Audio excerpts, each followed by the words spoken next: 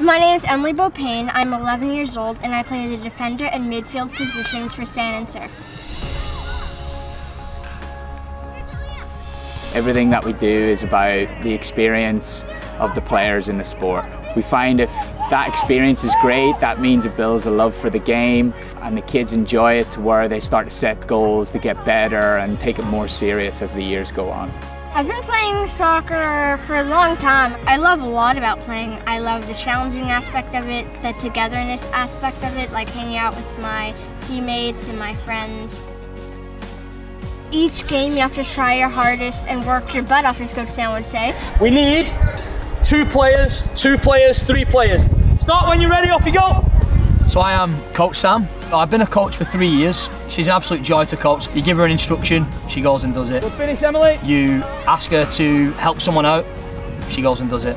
You can always rely on her. I guess I could say I'm very reliable. I'm one of those players in the back who's like the support. I don't really go up and attack a lot. I'm mainly there as a kind of base for my team. I'm directing them, telling them where to go.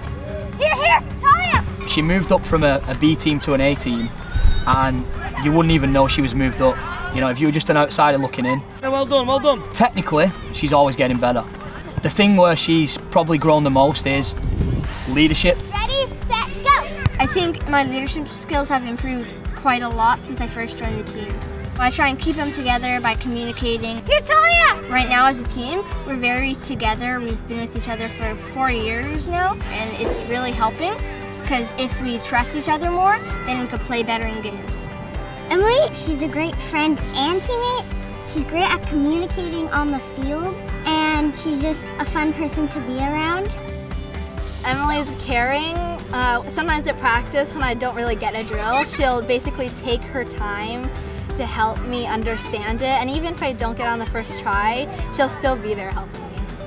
A big moment when I think about Emily is not long after she joined the teams, we were doing a scrimmage in practice and it was going to be the girls were going to practice against the boys 2010 team, and I put Emily in charge of the girls and I've said, you pick the team, you tell everyone what position they're in. So we started the game and I looked to my left and I noticed Emily was a sub. So I asked her, like, why did you make yourself a sub? And her response was like a 30-year-old. She basically said that it's good to like put others before yourself. Start from 0 again on both fields, ready, go! I think sport, not just soccer in general, is good for kids dealing with adversity. I hope that they learn that they can always do something as long as they put their mind to it. It's important to have a balance between sports and your school because you have to be good at both in order to get into a really good school. Come on, quick!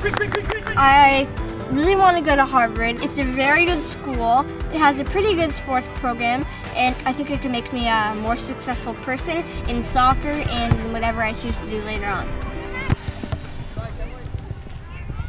With Angel City coming to town, you know, one, it's going to get the kids motivated and energized about the game even more, but then also, you know, the kids that are serious and watching those players play, you know, it's going to give them something to look up to and feel good about. Emily, one of the Angel City founding investors has heard all about you and wanted to send you a message.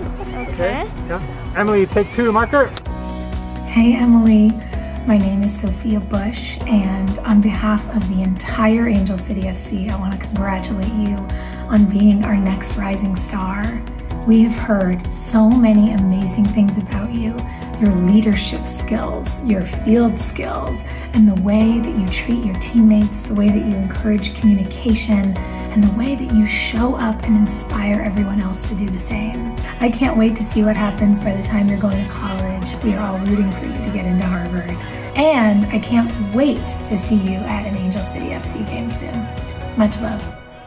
Was that nice? Was that good advice? Yeah. I think that women can be, if not are, better than men sometimes. So I think that Angel City definitely deserves a chance to show the whole world, I guess, that women deserve to be equal because they're really good.